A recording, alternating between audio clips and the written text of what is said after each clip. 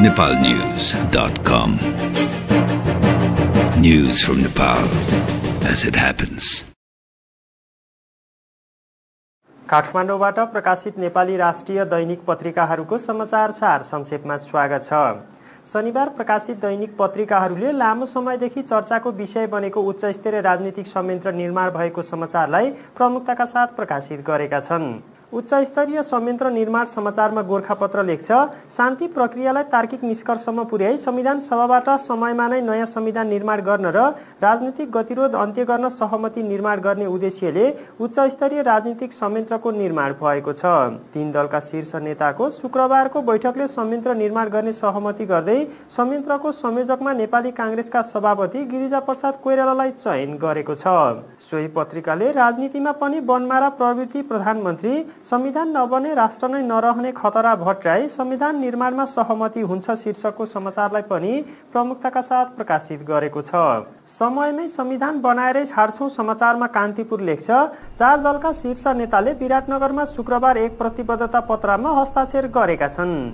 त्यसमा लेखिएको थियो, नेपालको नयाँ संविधान निर्धारित समय जेठ 14 गतेसम्म संविधान सभा मार्फत जारी गर्न प्रतिबद्ध छौं।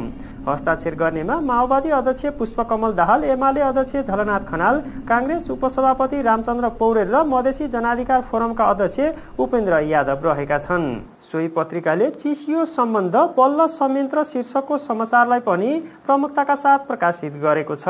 दाहाल वैद्यको मधुवास समाचारमा नागरिक दैनिक लेख्छ, सत्ता बहिर्गमनसँगै एकीकृत माओवादी भित्रका गुटमा भएको ध्रुवीकरणले मुलुकको राजनीतिक दिशा र दशा अन्यलमा पार्न थालेको छ। पार्टी अध्यक्ष पुष्पकमल दाहाल, वरिष्ठ उपाध्यक्ष मोहन वैद्य र अर्का उपाध्यक्ष बाबुराम भट्टराईका 3 विचारको अन्तरसङ्घर्ष सतहमा रहेको छ।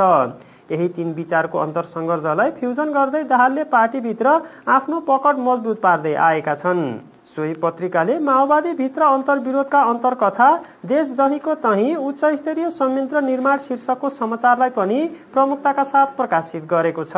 अन्मिनको म्याद थप्न पत्राचार समाचारमा अन्नपूर्ण पोस्ट लेख्छ, सरकारले अन्मिनको म्याद आगामी मे 15 जेठ 1 सम्म थप गर्न संयुक्त राष्ट्रसङ्घलाई शुक्रबार पत्र पठाएको छ।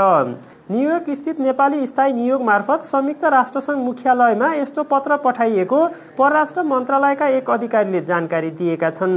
पछिल्लो पटक 6 महिनाका लागि थप गरिएको अन्मिनको म्याद माघ 9 गते सकिँदैछ। कसले जित्ला वकिलको चुनाव शीर्षकमा नयाँ पत्रिका लेख्छ, नेपाल बार एसोसिएसनको नयाँ कार्य समितिका लागि शनिबार निर्वाचन हुँदैछ। बार अध्यक्ष पदका लागि यसपटक 6 जना उम्मेद्वार चुनावी मैदानमा उत्रिएका छन्। विगतमा चुनावमा प्रगतिशील र प्रजातन्त्रवादी गरी 2 खेमामा बाँडिएर चुनाव लड्ने कानून व्यवसायीले यसपटक भने पुरानो परम्परा तोडेर एउटै खेमाबाट 2-2 वटा प्यानल तयार पारेर चुनावमा जुटेका छन्। हवस् त आजलाई नेपाली राष्ट्रिय दैनिक पत्रिकाहरूको समाचार सार संक्षेप यति नै। nepalnews.com